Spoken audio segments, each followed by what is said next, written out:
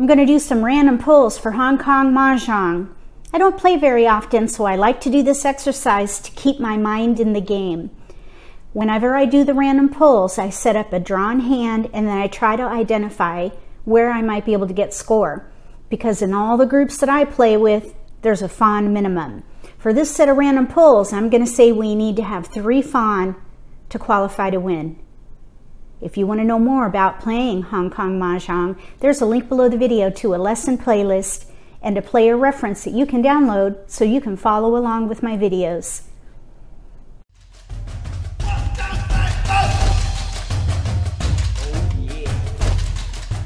If you're new to Mahjong, or if you already know how to play and just want to build your skills, consider subscribing to my channel. That way you won't miss anything. We're going to do 4 random pulls, 1 for each wind of the round, starting with East round.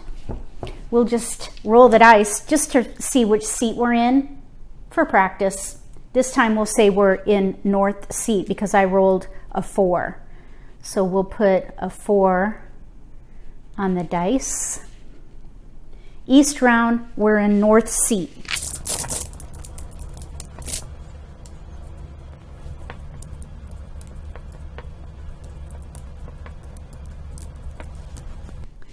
We have 2 flowers, a 1 and a 4. So we've got 1 fawn for our seat flower right there.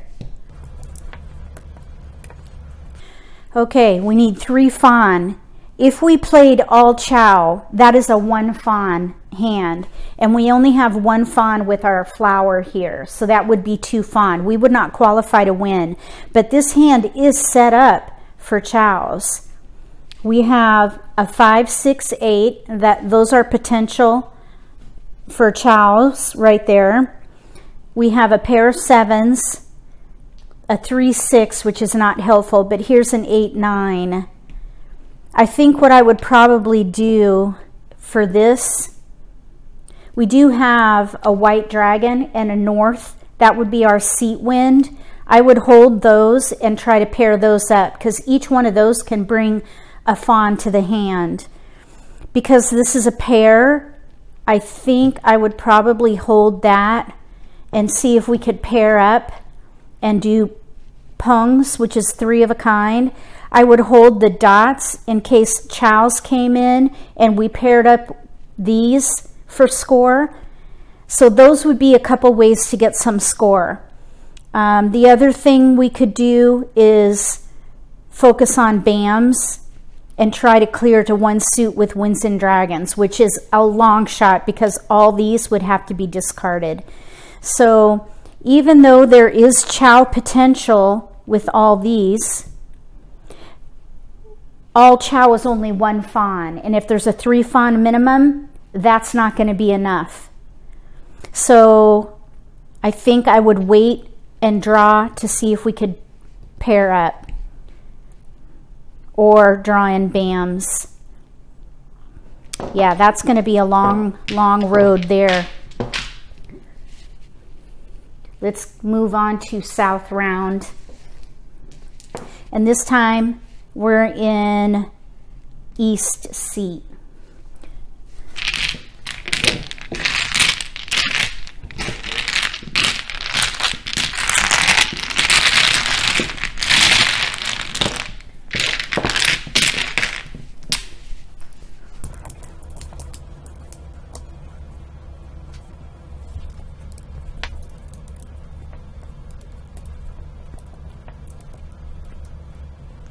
Let's replace the flower. That's a 3 flower, so that won't help us. So we are in seat East, dealer, and South round. So we could get score for these if we pair up. So I would hold those. For any dragon pung, you get a fawn for that alone.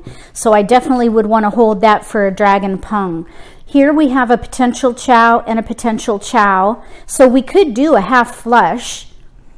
I think there is potential for a chow here, and of course we have a pair, but since we have a 3 flower, we are going to need to come up with another 2 fawn. All chow would be 1 fawn. If we did the dragon pung, that would be a fawn, but then we need to get 2 more from somewhere. I think I would try for a half flush with cracks and honors. I would throw the 8 dot first and see if I could draw in cracks and pair up the south or the east. That would be my hope for this particular random pull. If you would do something different here with a 3 fawn minimum, write random pull 2 and what you would do.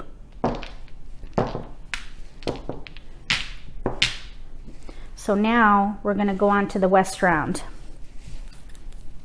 Oh, let's see what seat we're in. This time we're going to be in north seat.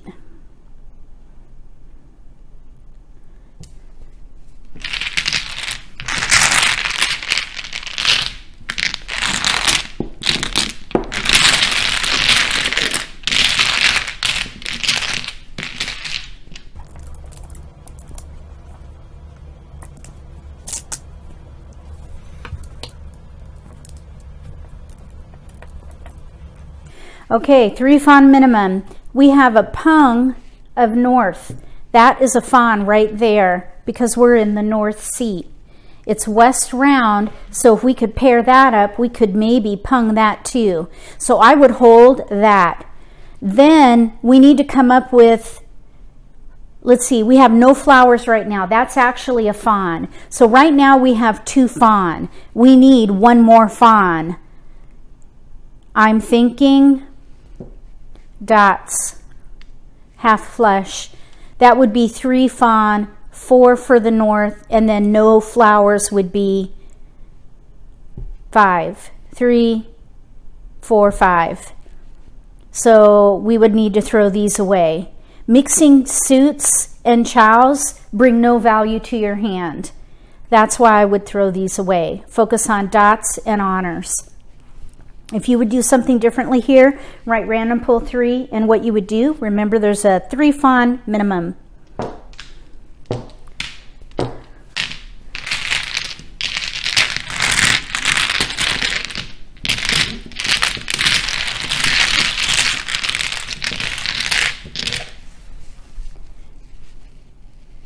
We're on north round. This time we'll be in north seat again.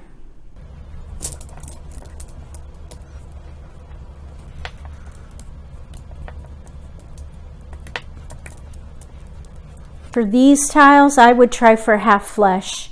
Get rid of these. Dots and winds and dragons. Winds and dragons together are called honors. So we would need to pair those up in order to pung. And then here we have a potential chow. There's a potential chow. Or here's a potential chow and there's a chow. So there's chow potential there. We'd have to do a lot of drawing though to get dots and honors. These would go away first. Even though we have chow potential here and here, all chow is only 1 fawn. That would, if we did all chow, that'd be 1 fawn. No flower would be 2 fawn. That doesn't qualify with a 3 fawn minimum. So that's why I would try for a half flush with dots and honors. I hope that gave you a good idea of what it's like to work with the tiles. You need to get 4 sets in a pair, 3 in a sequence or 3 of a kind. And then the combination of your hand determines your score. If you want to know more about it, watch the lesson playlist and download that PDF so that you can get to know the scoring elements. If you like this video, give me a thumbs up. If you haven't subscribed to my channel, consider subscribing. Be sure to click the bell if you do. That way you'll get notification for when I post new videos, and you won't miss an opportunity to learn a new strategy or maybe pick up an inside game that could give you an advantage at the table. Between now and the next set of random pulls for Hong Kong Mahjong, may all your picks be keepers.